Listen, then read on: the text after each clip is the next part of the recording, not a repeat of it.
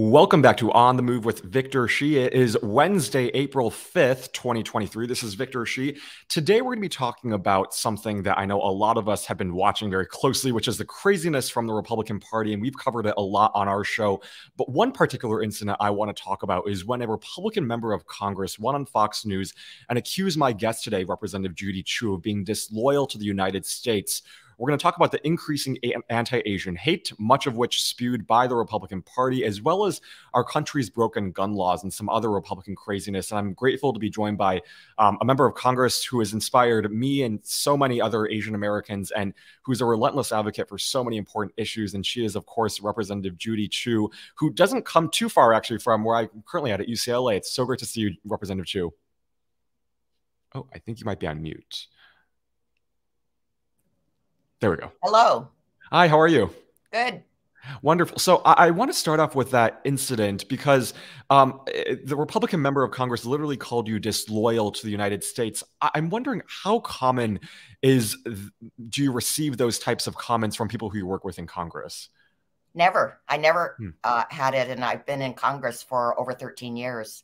But what we have now is heightened anti-China rhetoric.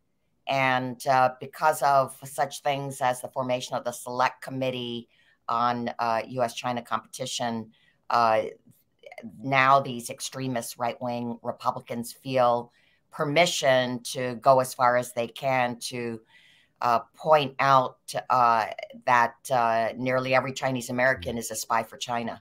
Wow. So, yeah, it was outrageous. It was disgusting. But what is the worst is that it was racist because it just was built on a stereotype that Chinese Americans and Asian Americans more broadly are always foreigners in their own land, no matter how much they've contributed to this country, no matter how many generations they've been here, no matter whether they've been someone like me, born here. My father fought for the U.S. Army during World War II. I taught in the community college for 20 years. I've been an elected official for 37 years, and still I'm not American enough for them. It's so disgusting. And the representative who attacked you, actually, I mean, he was someone who voted to decertify the 2020 election. So if you're talking about disloyalty to the United States and our Constitution, it seems like he is more fitted for that. I'm wondering, did he ever reach out to you to apologize, or was there any type of the sort? Of course not. He actually doubled down and reasserted his claims that I am disloyal and spy for China, in essence. But what was really incredible was immediately there was so much outrage, and national leaders from across the spectrum spoke out against this, from Hakeem Jeffries to Nancy Pelosi to Hillary Clinton. And many organizations actually came forth and demanded that he apologize. And they were also across the spectrum, from the American Jewish Council to the Urban League. So I was very gratified about that, because the thing that will save us from this kind of scapegoating will be the allyship between different groups. Right. I was just about to ask you, I mean, with this increase of anti-Asian hate, do you see kind of the way forward for just people to kind of use their voice and really speak out against hate in all its forms? Well, the disgusting thing about these kind of accusations is they do come on the last 3 years of anti-Asian hate. Yeah. And so we Asian Americans have been acutely aware of how we're seen by the American public, and we are acutely aware that we're vulnerable to the stereotypes of others. And of course, it all started with the ultimate stereotype. It was exacerbated by President Trump calling COVID-19 the China virus and even Kung flu, and basically tying COVID-19 to China. And hence those who believed him believed that COVID-19 was engendered by anybody that they thought to be Asian. And in fact, those who were the victims of the 11,500 instances of anti-Asian hate and violence over these past 3 years were not just Chinese. They were of all different ethnic races that were Asian American, because there are many Americans, I should say, who cannot tell the difference between the different ethnic groups. Yeah. So I mean, it's sad to me that we have people in power who simply don't respect Asian Americans and our identity. But sadly, we do. How difficult is it for you to deal with members of Congress when they don't even respect or won't even respect your identity? How can you have those good faith policy discussions with them, if at all? Well, there is a wide gap between the extremist Republicans Hmm. and Democrats as a whole, I would say. The extremist Republicans are following Trump lock, stock, and barrel. Yeah. And so you have Marjorie Taylor Greene actually doing a rally for Trump as he was arrested yesterday. Yeah. And you have people like this Congress member who accused me of being a spy for China without any evidence of any sort, doing that without any kind of hesitation. But actually, ever since Republicans took over the House, you see example after example of extremism. For instance, I had to vote on the bill to form the Select Committee on the Weaponization of Federal Government. Yeah. Now, Jim Jordan, who's the chair of this, is being given subpoena power to just bring in anybody that he perceives to be part of a conspiracy, whether it's Hunter Biden or the FBI or anybody. We actually call this the Select Committee on Tinfoil Conspiracies. That is a good name for it. And I was going to ask you about it later on in the show. But when you mentioned, I mean, the subpoenas that he's bringing forth, first of all, Jim Jordan might us remember he was subpoenaed by the January 6th committee and hasn't responded to his own subpoena. So it's laughable that he's requesting subpoena from other people. But one subpoena that really caught my attention was the subpoena to Alvin Bragg. And I think for our non-lawyer audience out there, I mean, is there any ability for Republicans on this committee to investigate what, seems like a local duly elected district attorney and compel him to testify? That is a good question. I mean, if this is an ongoing investigation, can they actually compel him to come in? I mean, the power of the subpoena is such that you are supposed to come in when called upon.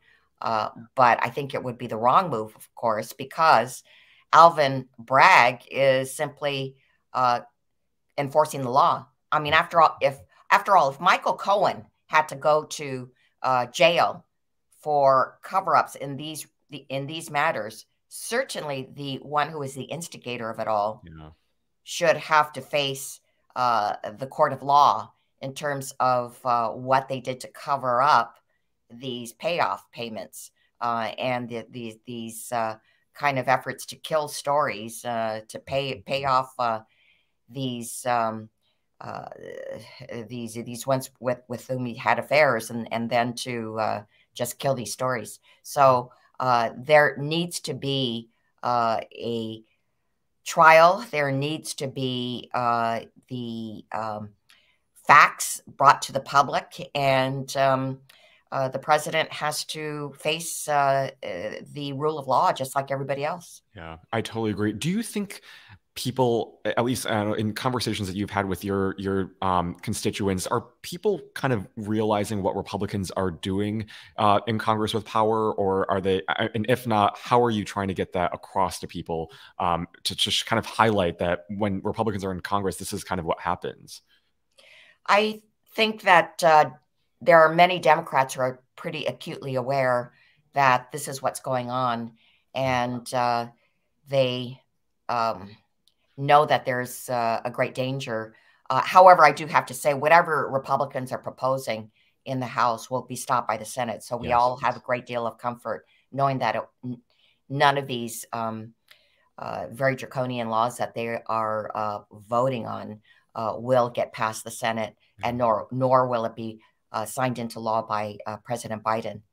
I do have to say, however, that there is that grouping of pro-Trump people that are out there that firmly believe whatever he says.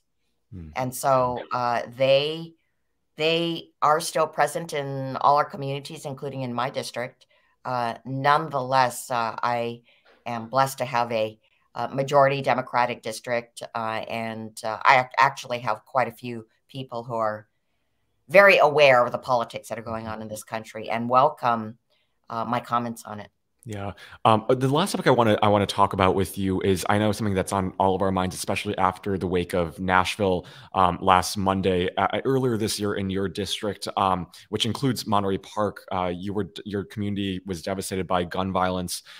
Republicans are still offering the same old thoughts and prayers, and at this point, what I am just kind of dying to know is, I mean, is there anything that tells you right now that Republicans actually want to do something about gun violence? And if not, is there anything that can be done on the federal level?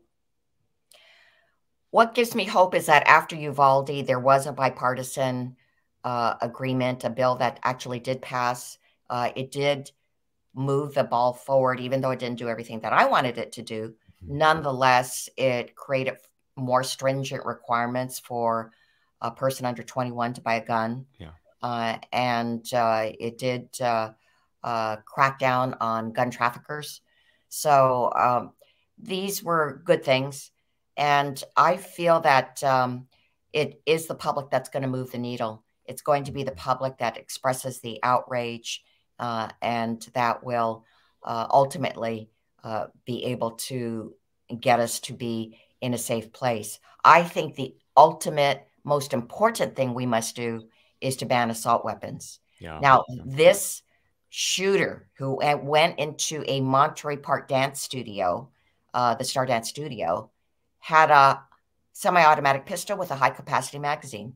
It allowed him to shoot 42 times within a matter of minutes, and he was able to kill 11 people and wound 9. And so he was able to do that much damage in such a short period of time because of assault weapons. That's why I immediately, of course, became an original co-sponsor of the assault weapons ban bill. And in fact, we've already unveiled it. It also bans high-capacity magazines. We've had this ban for 10 years in this country. It was allowed to expire, but it did stop many of the mass shootings that might have taken place up until that time. So that is my ultimate goal. Yeah, I mean, there's first of all, when you mentioned just how fast the kind of barrels load, I mean, it's just a weapon that's meant to kill. There's no other reason why people should have it. And there's this one graphic that went viral on social media where it kind of showed when the assault weapons ban took place. There was a red line that shows when that took place and the decrease in gun violence. And then afterwards, when it expired, you saw this huge spike. So, I mean, it does work. But I mean, my question is still like, what will Republicans act on this? And if not, I mean, the public is overwhelmingly for common sense gun reform, but Republicans just don't kind of seem to be catching on. Is it because of money, power? What is behind their kind of decision making? Well, they are bought and paid for by the NRA, the National Rifle Association. But actually, the NRA does not reflect the average gun owner. Yeah. The NRA reflects the gun manufacturers. Right. They're the ones who want to market the gun, so that we're in a situation right now where there are more guns than people in this country. So they want the proliferation of guns, but actually the average gun owner is much more common sense oriented. Yeah. And in fact, one of the bills that we must pass is the true universal background check. Right now we have universal background checks, and indeed they have done a major service in terms of making sure that guns are not in the hands of the most dangerous and violent people. Yeah. But there are loopholes, and we have to close those loopholes. The loopholes are that you can buy a gun through a private sale or on a gun show or online without going through a background check. Yeah. And so those are the ones that we have to make sure do go through the background check.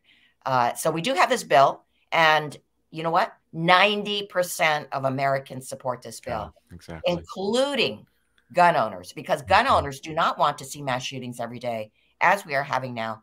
As of today, we've had 130 mass shootings just this year alone, in these 3 months that we have been in the year 2023. It's devastating on every level, but I'm hopeful that we have representatives like you who are in Congress who are kind of pushing these bills forward, and hopefully in 2024, people will turn out and vote and flip the House, because we will need it if we want to make any progress. One last question for you, which is something that I always end with guests, is I know a lot of young people watch this show. What advice do you have for young people who are thinking of going into politics, maybe running for office? What do you have to say to them? Well, I hope that you can get involved and see what politics is all about. Now, there are numerous internship programs that can put you into a district office, or you can go on Capitol Hill. You can go right there, be in an office, and see how bills are done and how hearings are held, what the dynamics are right there. It is really important for you to see firsthand. So it demystifies politics, basically. Yeah. So that's what's really good. But you can also work on a campaign. I think it's really important to see how a campaign is done, what it takes to be successful in a campaign. And then you can make a decision about whether you want to run. You can, in fact, serve in an elected official's office. That is also another good way to see how politics are conducted. Apply for a job in an elected person's office. Yeah. The other thing is that there's a wonderful program that Congressmember Jamie Raskin started. It's called the Democracy Summer. And what he wants to do is to expose young people to what happens in campaigns, the ins and outs of campaigns. So it's a 6-week democracy summer with a set curriculum that will also demystify campaigns. Yeah. Oh, wow. Those are all awesome. And I will definitely put those links in our show notes. But Representative Chu, thank you so much for everything that you do. Again, you're such an inspiration, and thank you for your voice in Congress and just doing the good work. We are all really grateful. Well, thank you, Victor. Thanks so much. Bye, Representative Chu. Okay, bye.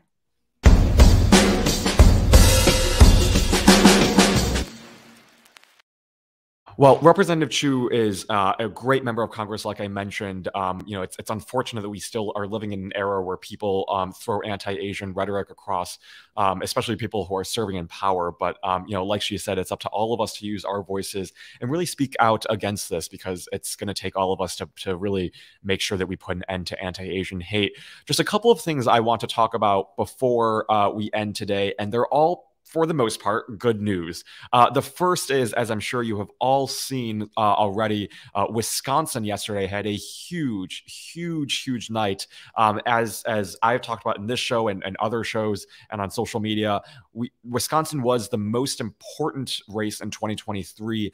It was literally what was at on the line was the difference between having a democracy and not having a democracy, women having reproductive rights versus women not having reproductive rights. The Supreme Court was split evenly among Democrats and Republicans, and this election would have flipped the Supreme Court either Democrat or Republican. And as I'm sure all of you know, the Democrat won. Janet Protasiewicz, I probably butchered her last name, I always do, but Janet Protasiewicz won that race in Wisconsin. She flipped the Supreme Court for the first time in 15 years. I can't underscore how significant this is, because Republicans have spent decades trying to manipulate and also hijack our courts. They've been largely successful.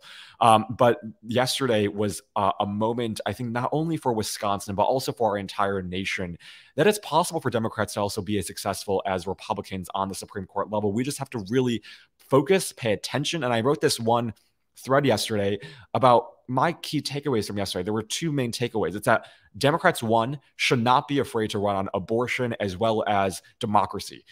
Janet made her whole campaign about reproductive rights, gerrymandering, democracy. And I would add also, as we head into 2024, gun violence would also be one of those issues for Democrats. Those three issues, and even education, are going to be galvanizing issues for voters. We have to be able to push back against Republicans and what they're saying about democracy, reproductive rights, and gun violence. I think those are the three issues that we can find common ground around and really mobilize people, because those are the issues at the end of the day that affect all of us. And there is such a clear contrast between what Democrats want and what Republicans want.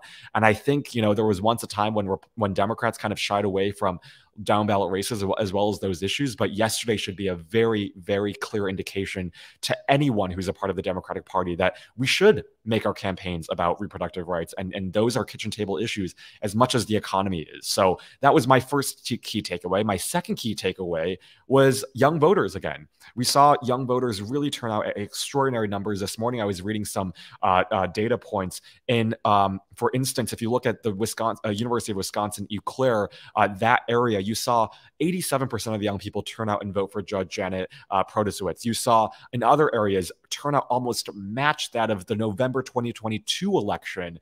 So it's just extraordinary on so many different levels. And overwhelmingly, again, you saw in those areas more than 80% of young people turning out and voting for Democrats. This is a local Supreme Court election. That would not have been possible a few decades ago, a few years ago, even for that matter. So for young people to do this, I think is pretty extraordinary. I think should be a lesson for all Democrats that if you want to win, it's not going to be easy. It's not going to be, a stroll down the park, but it will take hard work. But investing in young voters is what's going to be really important. So I was very grateful for that race. I'm also really grateful for Brandon Johnson winning the great city. It feels like a state sometimes. Great city of Chicago.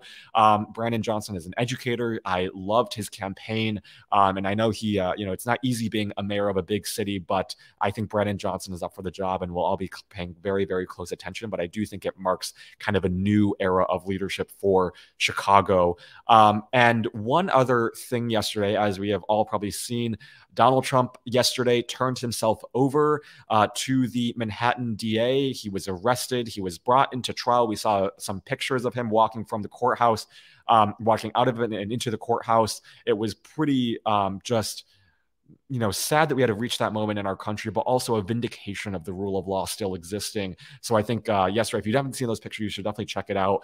We saw both the charges, there were 34 felony charges, not misdemeanors, 34 felony charges. And there were also statement of facts that really kind of put out in clear detail just what happened over these past few years and kind of the extent to which President Trump, then President Trump, and then candidate Trump hid information in order to help himself politically. So I'll definitely we'll have on some guests to help us make sense of those. But that was, I think, a striking moment yesterday. Just the fact that we had a former president of the United States actually be arrested, and it was a really, really stark image, I think, for our country to pay attention that we cannot let this be the new normal. We cannot let other presidents get away with what Donald Trump has gotten away with. We cannot allow other presidents to commit the same conduct.